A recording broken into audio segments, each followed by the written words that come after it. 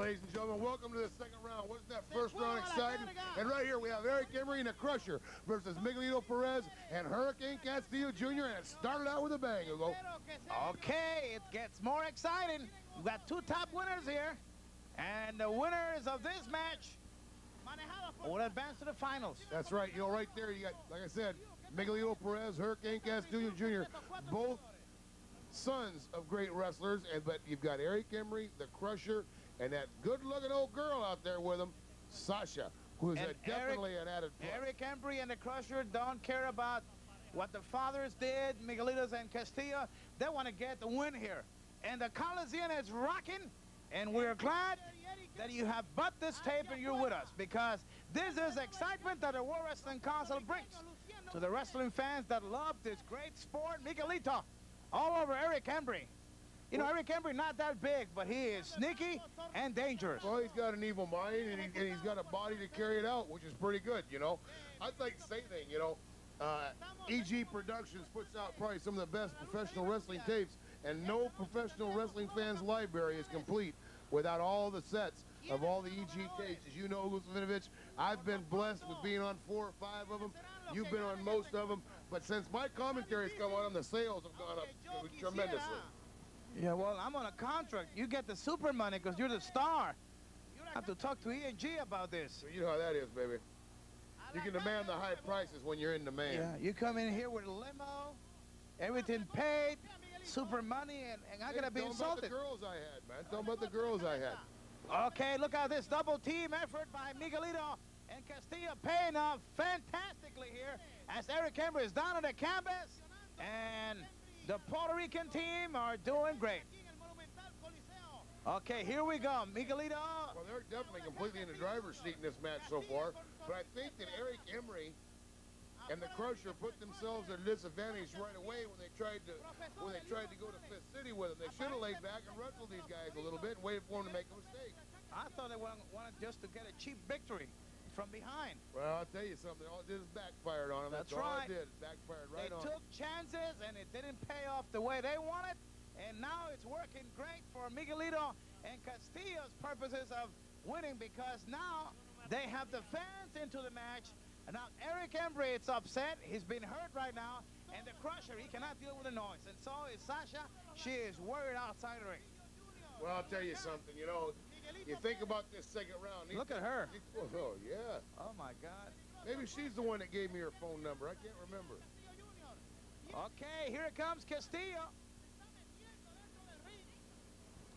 Right there you see Castillo. Okay, oh, referee. Yeah. The referee was distracted by Sasha. A clothesline right there. Illegal. The man is probably going to be, if the man would be pinned, it should have been right there. The man should have got on the man and pinned him. 1, 2, 3. Well, there was no referee to count because the referee was too busy looking at Sasha, which I cannot really blame because we were looking at her. That was a devastating clothesline, wasn't it? Yeah.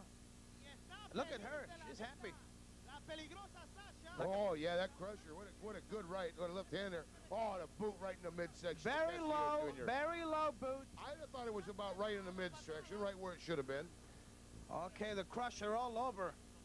Castillo, the Hurricane Castillo in trouble. And things are looking even worse because here comes Eric Embry. Sadistic Eric Embry. He loves hurting people. Yeah, he likes beating people up. He's my kind of guy, you know. I like him. Oh, yeah, both of them back in the turnbuckle. That'll rearrange your back. You don't need a chiropractor after that. Yeah. Well, getting into the point of the chiropractic, I think the fans should know that the wrestlers spend a lot of money a year on those visits. Oh, yeah, quite a bit. A lot of Mercedes and Rolls Royce of this famous chiropractic doctors have been bought for by the wrestlers, yeah. That's right.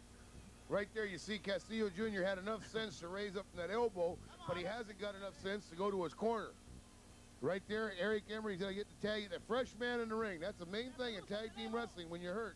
Get that fresh man in the ring. And here he comes, Miguelito. He's fresh, and he's ready, and he's all over Eric Embry. Good combination of punches over Embry. He throws him to the turnbuckle. Here it comes. Wow, the Puerto Rican temper exploding all over Eric Embry. And he's in trouble. Crusher gets hit hard. Oh, knocked him right off that apron, I'm telling you. Whoa! And his head went right against the ring post. I think his head is wide open. He might not be able to continue it because he was hit so hard. He had never seen the post. Oh, look at that. Oh, blood everywhere. Blood everywhere. He just busted wide open on and that. Things are Smith worse steel now. pole. Good punches right to the place where he is bleeding from. Well, I'll tell you something. You know, Miguelito Pérez right now has definitely got Eric Embry at a disadvantage.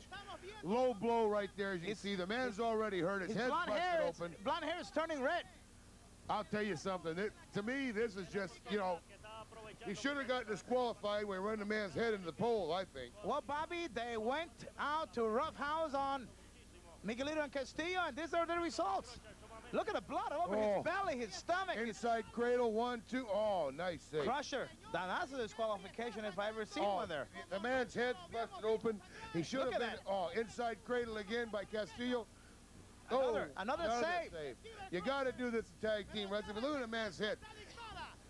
I'll tell you right now, Pérez should have been disqualified for running the man's head in the pole. Everybody knows that. There's blood on the stomach, on the chest area, all over. Oh, drop kick him right in the face. Look at that bloody And Eric Embry has... what a kick by right there, he didn't have enough in him to even kick out of that. The only thing that saved Eric Embry was the crusher. He's in a corner, he's bleeding. Look out. Oh. See, kicking that man right there where the laceration is above his left eye. And here goes Hurricane Castillo Jr. throwing a man, big backdrop. Okay, but Eric Embry's not quitting. He's still fighting. He's still fighting. There you go. Crusher keeps coming in that ring. Now, see, there's no tags here between Miguelito Pérez and Hurricane Castillo Jr.